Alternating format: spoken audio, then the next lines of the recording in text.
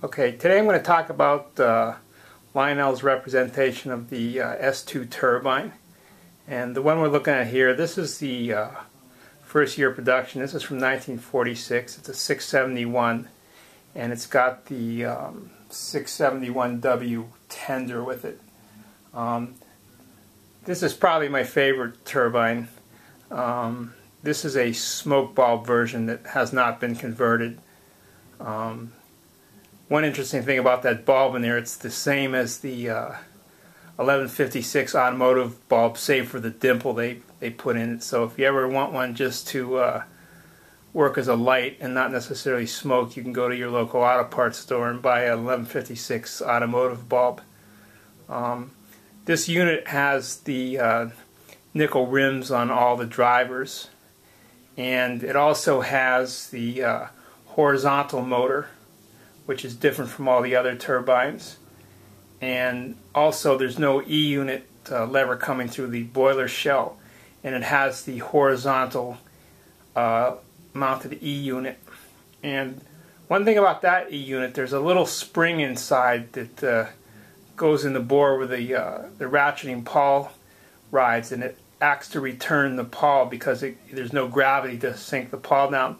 And the reason I'm saying that is, if you ever have an E-unit with a sticky pawl on it, you can get one of those springs and install it in your E-unit, and it'll work every time.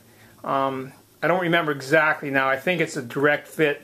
I know the pawl in this train has a little step-down end to accommodate the spring, but I think the spring fits in the regular E-units too and works just fine.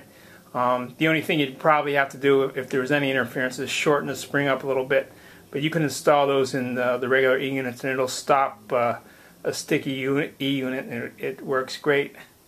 Now this train, if you want to change the, or if you want to activate the E-unit, you just take the little jack inside the cab, and you switch it to one of the two different positions. And the one position it activates the E-unit, and it works like any three-position E-unit would work. And then if you want it just to run in one direction, you just plug it into the other jack, which is basically just a dummy holder for the jack, and then it runs in the whatever direction you want it to run in.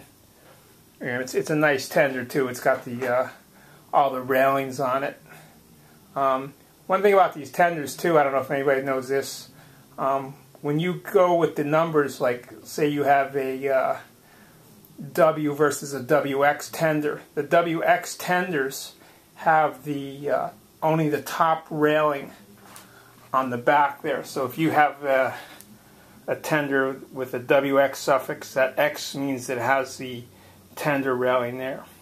This is the early 671W with the full complement of railings and the magnetic coupler in the back. And this train runs very good. And actually, if you drop a smoke pill into the smoke bulb, it actually smokes all right. I do that from time to time whenever I run this, and it doesn't pour out smoke, but it does smoke. Okay, this next example here, now this is the 671 from 1948, and the reason I know it's from 1948 is this one has the blackened rims on the first and last driver, as opposed to the earlier years that had thick rims on all the drivers. And this has now the conventional E-unit lever going through the top of the train, and this came with the 2671W streamlined tender, which is a really nice tender. And some of these tenders had actually a backup light installed, and there was some lenses that went into the little holes in the back of the tender, and those are more rare if you can find one. This had the Lionel precision motor with the tubular brush holders as opposed to the integral brush holders where the brushes just drop into the back and the little wire spring holds them in. These brush holders are, like I said, they're the tubular ones that are sealed off, and it's a little bit different. And this has now, instead of the smoke bulb, it has the regular nichrome wire wound resistance unit for the smoke, uses the pills. And it's a good runner too.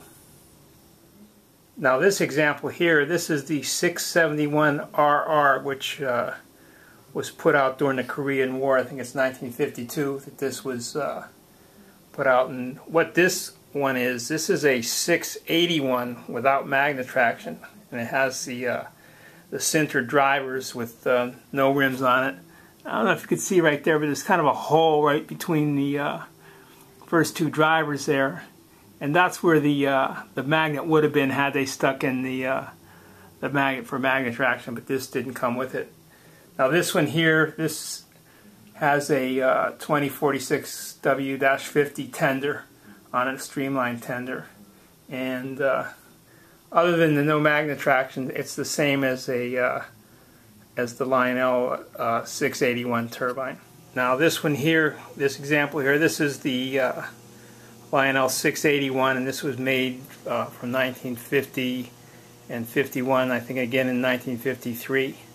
And this is three-position unit. It's got magnet traction, slant-mounted motor with the integral brush holders, and this has the nice 2671W streamlined tender with the six-wheel trucks.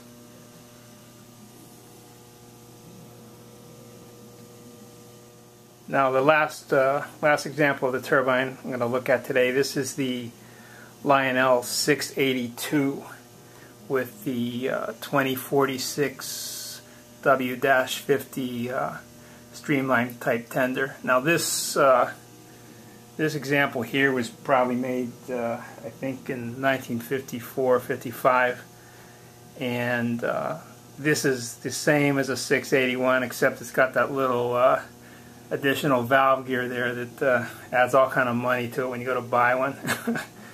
And it's a good performer with magnet traction and the regular slant mounted motor with the integral brush holders and the pill type smoke unit.